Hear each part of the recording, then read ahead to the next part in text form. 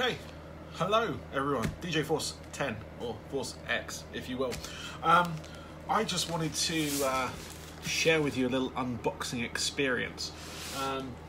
I ordered a Numark PT01 Scratch from the good people at Turntable Wax, or Turntable Training Wax I should say, aka Richie Roughtone. His little his label. I use one of his records, the Practice Your Cuts Volume 4 in my videos. If you're catching up, 365 days of Scratch. Yeah, still going up to video 50 as of recording this.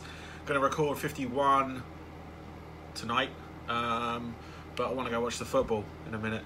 But we're gonna do this unboxing right here. So if you give me a second, I'm gonna go grab a knife. That's what I'm looking around for. Before I start, that'll do. I don't have to go very far. I can continue this. So what we're gonna do is we're gonna get rid of all this well-packaged material. Now with this, I had a couple of mods done to it, namely the Jesse Dean crossfader. Now I was going to go with the stock, the little switch, and kind of rock it old school with that, because I've got some very old Scratch videos and you get people using those switches for the phono and line switch, which is fine, but I watched a lot of videos online. DJ City, let's give a shout out. Swift Style is a good one, and the Portablest Lounge stuff on Richie Roughthone's thing, which I actually went to. I saw one of the events. I went to BPM in 2017 when I got back from the States, and I hope you can hear me over all this noise. Sorry about this. No, nothing else in there, groovy. Yeah, and I was watching the Portablest and I really saw the movement and the sort of the family vibe you get with it, which is very reminiscent of when I was originally scratching back in the sort of like late 90s, early 2000s. There was a very good like vibe going on. And then obviously I was without my turntables for a bit, so I'm kind of getting back into it, hence the videos. So we've got the bubble wrap off, we've got the packaging off. We're going to lift this up, do this, and there we can see, ooh, without dropping it, there we go, good catch, the Numark PT01 Scratch. Boom, if you will. I'm going to stand up now. You're going to have a good show of my t-shirt I'm wearing. And then I'm going to open this and this. Oh, and it's packed it full of stuff. Cable, always useful, USB. Most likely for power and whatnot. And let's do this. How should we do this? Let's do this way. So here I've got another power cable, a sticker, a slip mat. See that slip mat there? Got a Practice Your Cuts sticker and a Turntable Training Wax sticker as well, which is awesome because I love stickers. Now I did get a couple of records as well, so we're going to find those at the bottom of this. I'm going to turn this upside down because, quite frankly, I think that's better. Oh yes. So box, standard box, packaging. You're looking at your standard packaging, which is groovy. Looks like we've got the fader there. And that there. Also got something down here as well. Ooh, power cable, always useful. This thing also runs on batteries, which is awesome because I'm going to get out and about with this. That's the plan. So when I'm away, like I was away this weekend in fact, and I did do one pre-recorded video for my 365 days because I was down in Tiverton in Devon. Which was lovely. It was. I had a cream tea and everything. It was great. So yeah, let me just get rid of this. Make it an awkward one. Gets rid of that. Got my invoice. Groovy. So I had some mods done. Let's take a look at those in a second. But first up, some records. Richie Roughtone's Practice Your Cuts Volume 1 and 2. skip proof or non-skip loops, 7-inch, good for that. I love the 12-inch version I've got for volume 4, so I may invest in more of these, but right now I'm just sort of getting a couple. And I got this because I love zombies and horror. And yeah, this is the killer portable or funky portable zombie cuts. So it's got things like well, it's got beats and stuff to scratch on, but also some like zombie type samples, which could be fun. I'd do like a good sample. So anyway, the Numark PT01 Scratch, or PT01. So we're going to open it, which is pretty straightforward. Lid, groovy. We've got a nice bit of felt on here, as you can see, so I'm going to remove that, just like so. So on here we've got, let me just bring this down so you can actually see what I'm doing. There we go, cool. So you can see I've got a turntable, great for DJing. Got the Jesse Dean contactless crossfader on here. I also had fitted a stop-start button as well, because traditionally these, when you move them over, it starts, which is good, but I probably find that inconvenient over time because I'm used to the stop-start with the Technics. So to pull off some of my scratch moves and whatnot, yeah, get that. But the cut-in is adjustable as well, so if I don't like where it is, I can change it. What else have we got on this? You've got little middle ring for 45s that don't have middles, which I have got a few. I've got a whole box of 45s, mainly pop music, but I've got some funk stuff that my sister gave me absolutely ages ago, which I'm going to dig out. It's like James Brown, stuff like that, so it could be quite some funky cuts going on.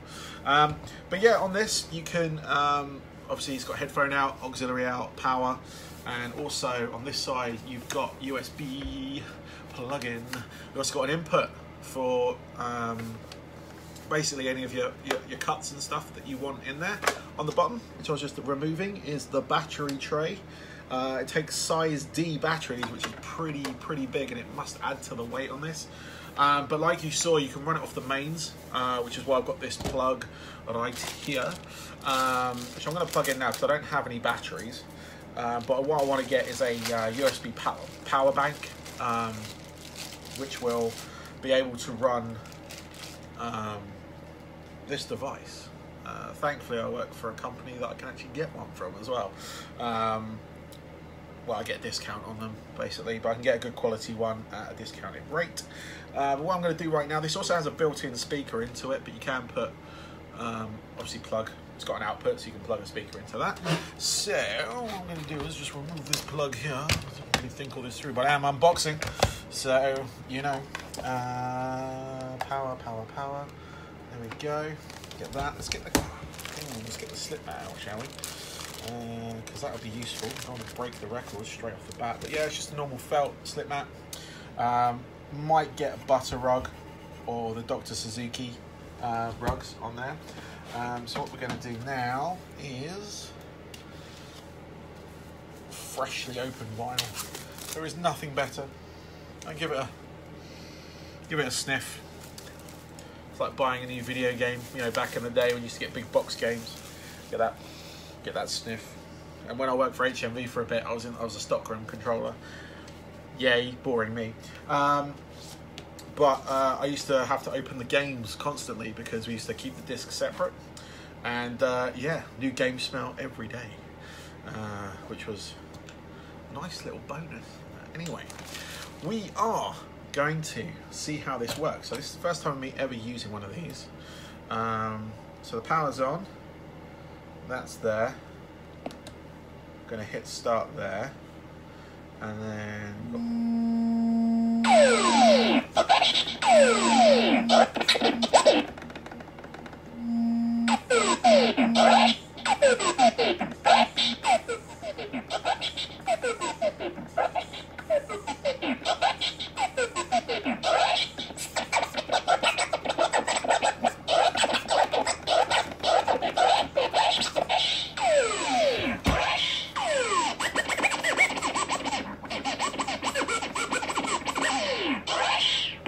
That's real.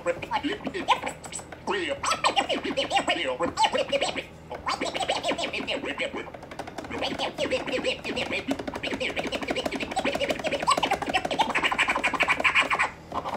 Hit me.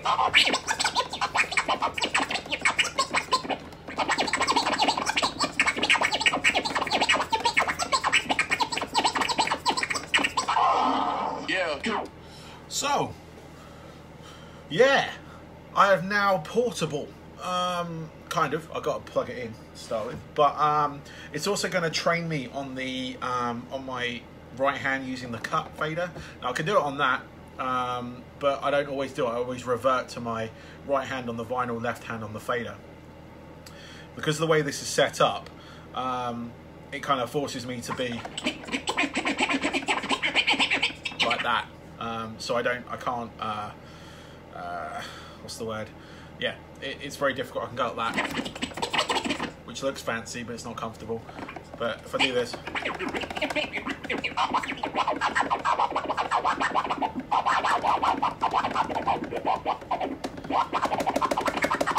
also it gives me a chance to do hamster style as well if I want to use this side of the fader. So you can see that I've got that side as well. But I'm going to play around with this. Maybe change some of the cut on there just to sort of bring up or make it a bit more like to my liking, because right now it's nice. I just want to see what the cuts change on there, so I'm going to do that. Apart from that, everything else is good. The only other upgrades I might make at some point would maybe a diamond tip stylus. I think I'll keep the tone arm as is, because I've seen a lot of people use that, or you can get custom tone arms. But I don't want to invest too much in it just yet, because I don't know how far I'll take it. You know, I like the idea of doing this on the road, but also I like the idea of well, having options, but not. I don't like ploughing too much cash into something if this does work. Not that I like good enough, but you know, this works absolutely fine from the get-go. Let's see if we get some more. Yeah. Yeah.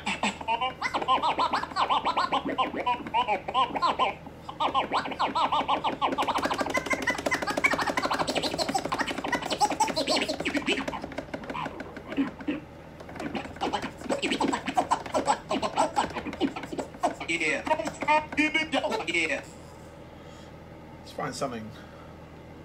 Oh, got the end of the record. There you go. Yeah. Cook like this. Cook like that. Cook like. That's already cut. Bring it on.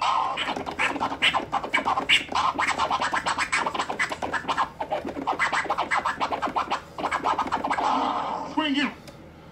So yeah, Numark PT01 modified by the good people at Turntable Training Wax.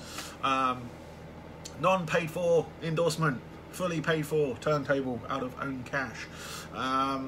Yeah, they sent the original fader back in this box as well, in case I wanted to put that back in, which I doubt I will. It's a little tiny switch. But I've got a couple of records to get on with. You'll see some of my future scratch videos when I'm out and about using this turntable. So yeah, that'll be fun. But yeah, just yeah, if you're interested in the turntablist movement or the portablist movement, because a full setup of turntables will cost you a good packet. But this is a great way of getting into it, and it really does fit the culture of scratch. Yeah, there's great videos out there. Swiftstar did a tour of Tokyo, and DJ Sid from Slipknot, or DJ Starscream, as you might know him, is a big endorsement of this movement, and yeah, which is absolutely great. That's something I found out recently. Not known, but I've been a big fan of Slipknot for a long time. But apparently, he uses this in his setup occasionally. So yeah, which is pretty cool to know. But yeah, any questions, feedback, give below. But yeah, this is not a paid-for endorsement. But yeah, thank you to the good people at Turntable Training Wax, the good people at Numark. Give a shout out to Numark for producing something like this. Obviously, you've got things like the Vestax handy tracks. You've got the PT01, which is a non-scratch, but you can get faders that can be like velcroed to the top, which a lot of people use. But this is going to be a good start of something. Really give me a different insight to the world of Scratch compared to what I'm used to. But yeah, until then, this is DJ Force X. That way. Out.